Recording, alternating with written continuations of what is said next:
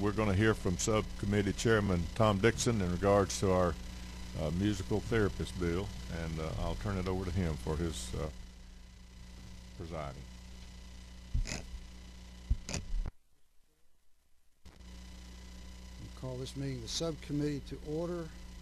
We have one bill to consider, that is Senate Bill 414, and members of the subcommittee, you have a substitute for 414 in your folders. Senator Unterman is not able to be here, and we will fill in for her. Representative Taylor is going to introduce.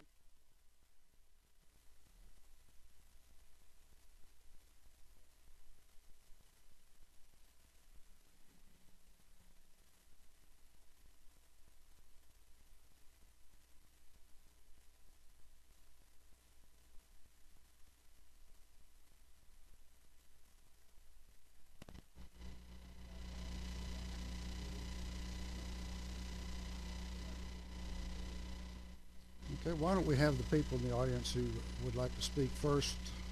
Rachel.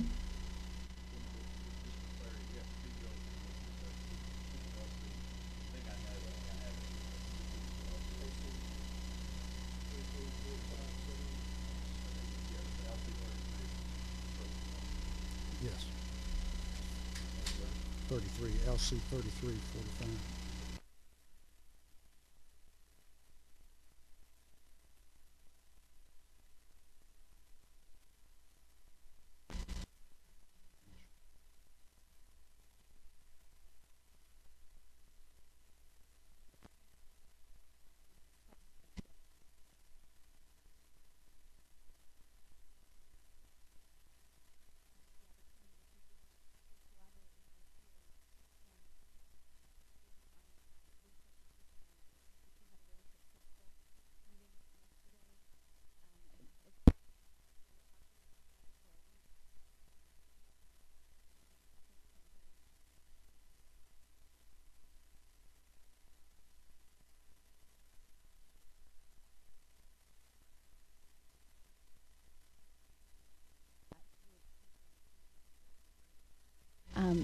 It's our goal to provide good quality music therapy services to the public. And we fear that there are people out there that may be calling themselves music therapists but don't have the adequate training and ability to provide good quality services. So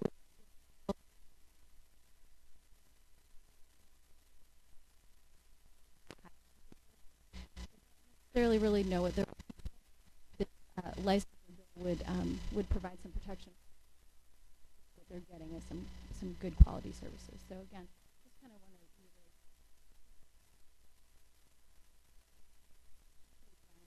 for the opportunity to speak and appreciate your time.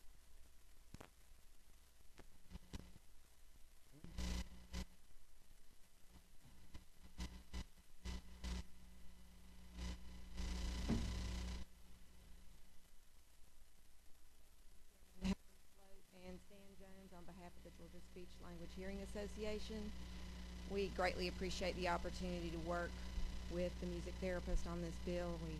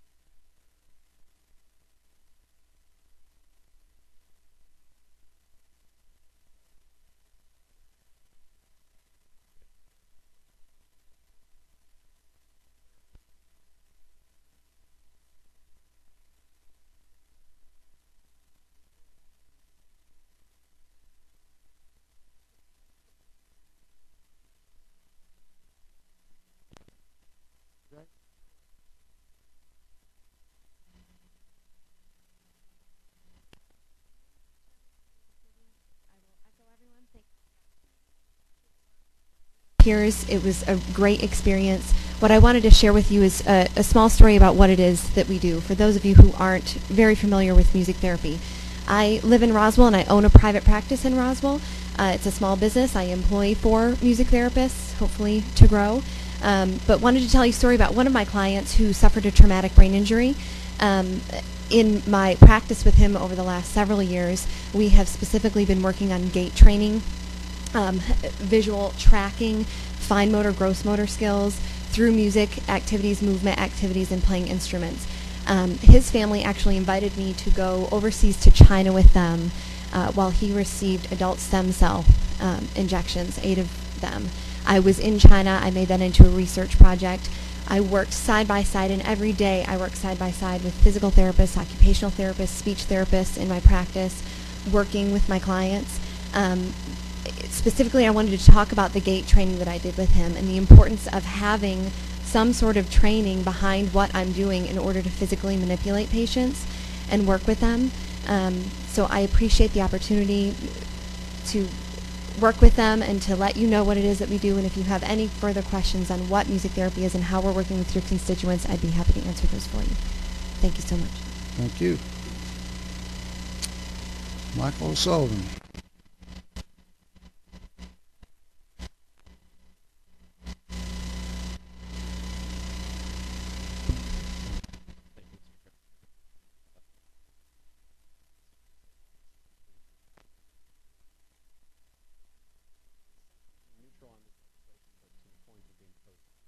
For the sole reason of the requirements that are placed upon us for professional licensing as it currently states.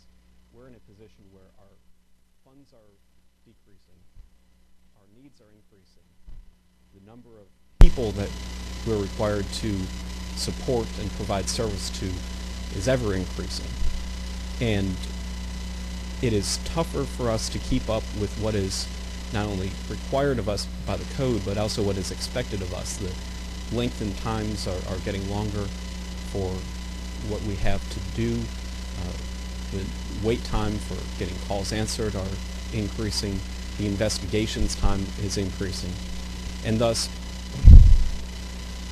our office's position has been for several bills now to insist on language that at least provides some sort of protection to us. That essentially says that if you're going to pass new legislation to require us to license a brand new class of people, that provision doesn't become effective until funds are appropriated. That we aren't in this situation of needing to take staff and resources away from who we currently license and put them to someone else and essentially have everyone worse off. This language is not unique. I have 30 bills that have been passed with this language in them or introduced with this language. Everything from home inspectors by Representative Jurgensen to roofing contractors by Representative Weldon and Representative Cooper.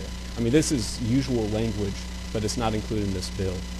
If the language is not included in it, it's our office's official position that we would be opposed to it. If it is included, we're neutral, and we've been happy to work with the individuals that are proposing this language. We've been happy to provide them support and suggestions and language, but the position is that without just some language, that it doesn't become effective until funding. That's our stance. Any questions? Yes, sir. Brief one, if I could, and I appreciate the Secretary of State's office position. You guys were one of the parts that did, I think, work with the governor on the ZBB this year, right? The zero base. Correct. In doing so, did you break it down toward, if you will, per 100 people licensed, what the approximate cost would be? I mean, that's sort of what ZBB boils that stuff down to. Because maybe somebody can help me with a nodded head on. Do we think there would be 150, 200 therapists? 120 therapists. So, I mean, it's not as if you're going to get, I don't think, thousands of applications. And I understand one is more than you're having to do now. But, I mean, can you give this subcommittee an order of magnitude in terms of the funding that would be required? I don't have a exact number, but what I will say is that whether it's regulating 10 people or 1,000, there's a certain cost associated with just any group. Now, if you've got 100,000, that's obviously going to be a number much more. But in terms of being able to create the information that's needed, being able to train all of our staff for these are the type of questions that come up, being able to prepare and create the web services that are required and pay for our vendor to update the service. I say that the ongoing cost isn't necessarily going to be very dramatic. That is simply going to be the staffing cost to us in investigations and calls, but it's just the initial cost that is. I understand. If I may follow, but I don't mean this to be adversarial at all. We understand. I for one, will say I'd like to see the bill move forward. I understand we made changes here so it would go back to the Senate, and we could be in a posture to move the bill, taking into account. But what I'm a little surprised to hear is if the Secretary of State was one of our offices that did do a ZBB, that we don't have at least an order of magnitude. You could tell me, hey, to start up another program, our base cost is $10,000, or our base cost is. So perhaps we'll, and I put you on the spot with that today. I don't mean to do that, but I just want to get an order of magnitude, and because you said call volume and so forth, I think clearly if they called you every week, you would only get 2 more calls a week. Right. I understand the startup costs. I won't belabor the point, but I hope we can move the bill over, take your comments into consideration and work with that to keep the bill moving forward, because it will have to go back to the Senate for an agree, and it could be agreed as amended. I appreciate it. Representative Powell, even though you're not on the subcommittee, we'll let you ask your question. Oh, I'm sorry, I'm not on the subcommittee. Go ahead and ask it now. Do we still use you was talking about all the other skills and professions that have asked for licensure, but do we still use the GORP process? Or is that an age? No, sir. We do utilize that process. It is in the essentially in the discretion of the chair and the legislature, but that is the chair has sent bills to that, and they have been reviewed, the last of which I believe was the fence and home inspection, or the fence contractor, electrical alarm dealers. That was the last, and that was done 2 years ago, reviewed 2 years ago. So in that being said, has this bill gone through the GORP process? No, sir. Has there been any recommendations back? No, sir, not to my knowledge.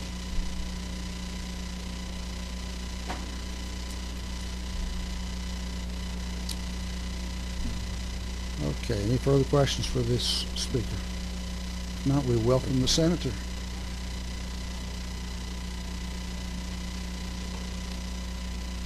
Thank you so much, Mr. Chairman. I'm sorry I'm late. We just got out of session, and I was getting the health committee going, and we're going over there. And I don't know what you've done so far. Secretary of State testified, and was the bill presented? The bill's been presented. You had a number of folks speak in favor of it, and we're actually waiting on a motion at this point, I think. Oh, okay. Okay, I won't say anything then. I do appreciate all your hard work. I know you have worked very hard on it, and I'm very appreciative. And all the folks that have worked on it, I'm very appreciative. Okay, thank you. Do we have a recommendation for this bill to carry forward to the full committee? Appropriate time, Mr. Chairman, I move due pass to full committee Senate Bill 414 LC 334757A. Okay, we have a motion and a second. Members of the subcommittee, all those in favor say aye. Aye. Opposed? The recommendation goes forward to the full committee, which begins now. Oh, good. Okay, alrighty.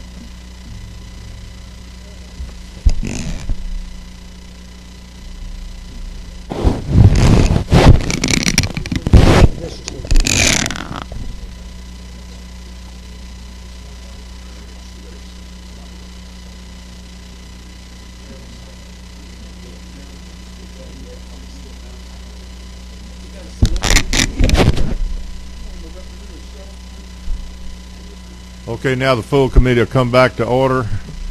We will entertain a motion for a due pass.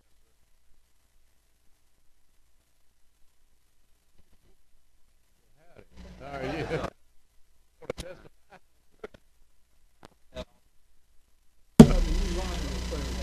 Love DOT. All right. Okay.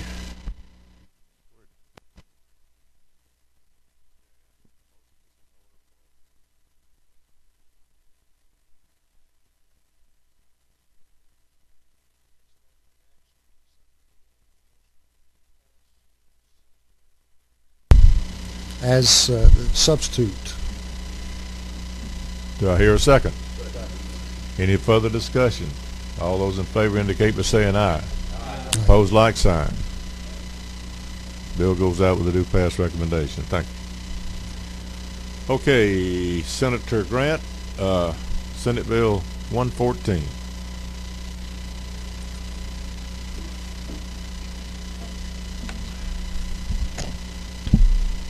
Gosh almighty. What are we doing over here? You got a bill you want to talk about? Good to see you. Good to see you. Yes, sir. Good. Got a little more down that program. Yeah.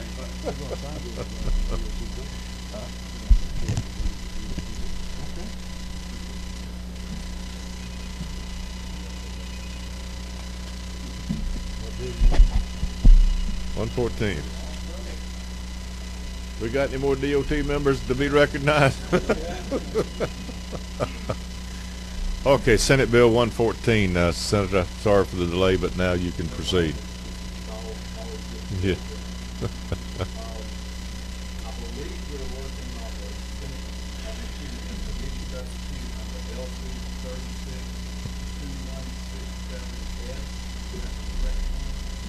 that what you got? Okay. I appreciate the committee's indulgence in trying to help me move this bill forward. We did have that with the committee last year. There have been developments that have led to a couple of changes before it comes back to the full House of this year.